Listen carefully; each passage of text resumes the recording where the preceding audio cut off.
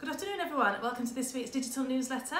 It's been another fantastic week in school. We came back on Tuesday this week to celebrate our Females Day. What we did was look at our curriculum, and there were quite a lot of people that we celebrate, like famous artists and famous musicians that were all male. So what we decided to do was have a little look at different females in all the different fields.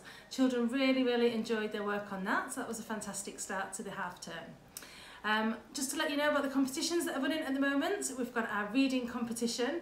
This is really exciting to get one of the 15 spectator tickets for the football competition. So the children have all been given a special card, and on that card they have to collect train tickets. They have to try and visit all of the host cities for the Euros. To be able to get their ticket to the next city, they needed to have read a whole new reading book. So all the children have got to do is prove to their teacher that they have read their reading book. So they can do that any way they like. They can do an accelerated reader quiz, they can do a little book review, they can do a picture, any way at all.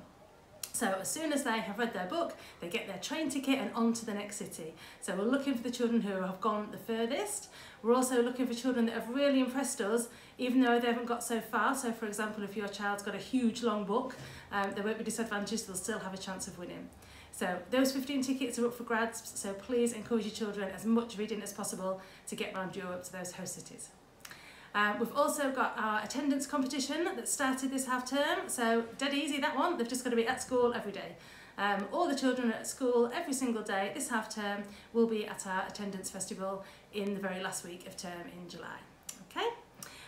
There are quite a few trips being planned now that we're allowed. We're trying to get the children as wide an experience as they possibly can, so just have a look out for trip letters because they are going on in each year group this half term. Next week, quite a few things going on next week. It's the Year 4 children's times tables check, the multiplication check. Nothing for them to worry about at all. They've been doing some practice ones in school. Nothing to be scared of at all, but they will be going on Monday and Tuesday, so just encourage them as much practice on rock stars as possible. That would be brilliant.